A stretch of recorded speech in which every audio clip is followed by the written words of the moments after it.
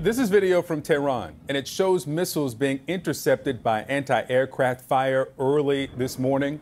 The Iranian army says that 2 of its soldiers were killed in the attacks. The Israeli military said it hit, quote, precise military targets and did not include energy infrastructure. It also said that the strikes against Iran are over.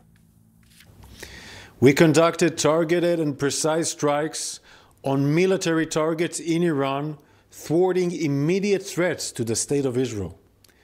The Israel Defense Forces has fulfilled its mission.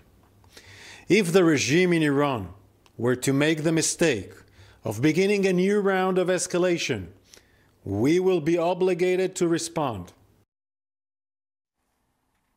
The White House said that it was not involved with the Israeli attack and responded to news of the strikes by urging Iran to not further escalate. What's up, y'all? Look, I know it's been a while since I came to you with content, but I'm going to get right to it because Israel is right now attacking Iran. It was a limited strike, apparently, just hitting military bases. Of course, Israel is going to say that they did a whole bunch and they kicked Iran's ass and they struck some serious blows. But Iran is saying it wasn't really that bad. They just struck some military targets, and it's really sounding like Iran might not even retaliate, and this might be it. As you heard, the IDF spokesperson, they even said that, hey, if Iran doesn't respond, or if yeah, the IDF spokesperson said if Iran doesn't respond, then they're good. Then there's nothing for them to nothing else will happen in this war. There won't be any more escalations. But I don't know. It's always been, oh, there's no more escalations. Then, oh, there's this other thing that happens. Oh, then Israel bombs this place. Then Israel bombs Yemen. Then Israel is bombing Syria, and then Israel is bombing Jordan, and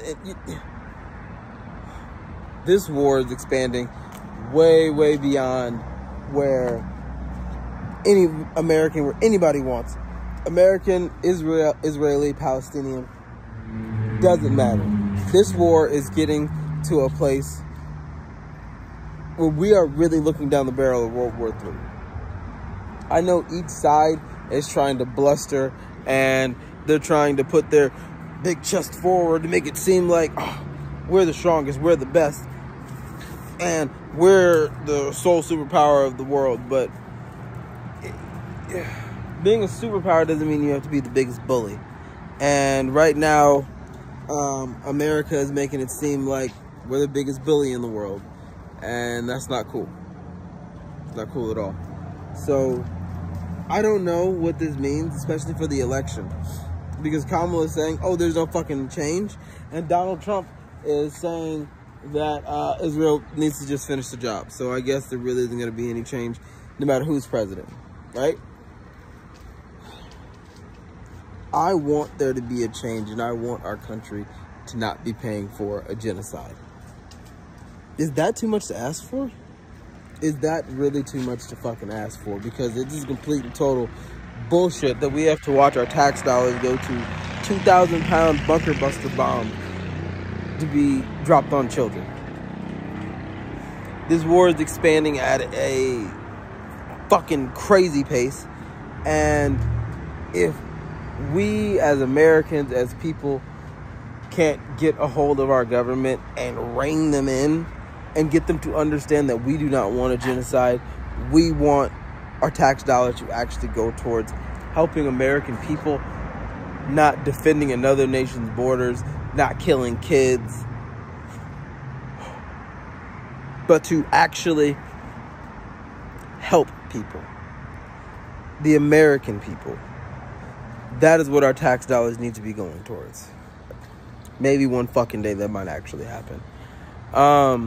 I'm going to keep you guys updated on everything that's happening in this war. But right now, America is saying that they, of course, didn't have anything to do with it.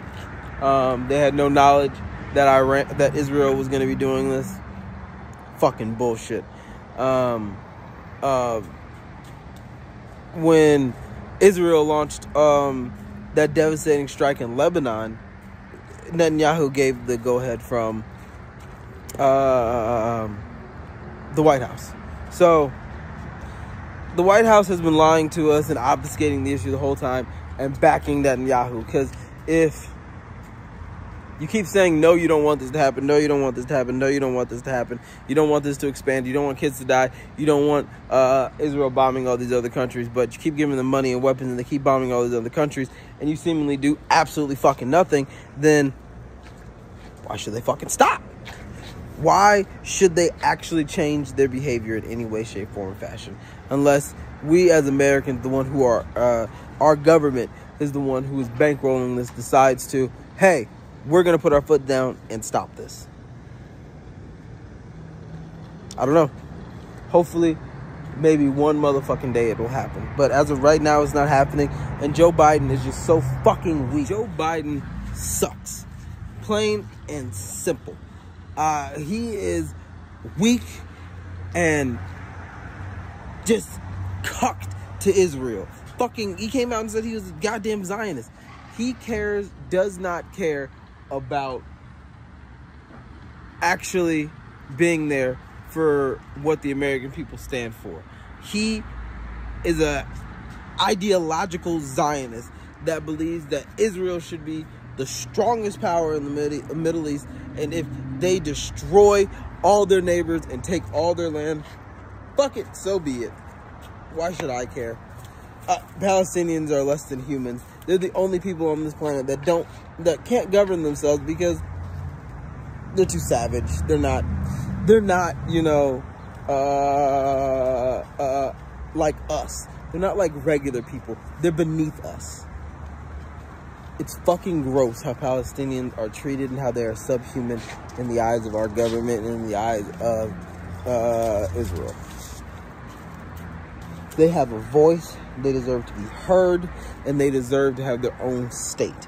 And we, as an American people, need to make sure our government hears that, understands that, and understands that the American people are willing to fight for that and against what this government is peddling by forcing down our throats that Israel is right in every single facet of this war.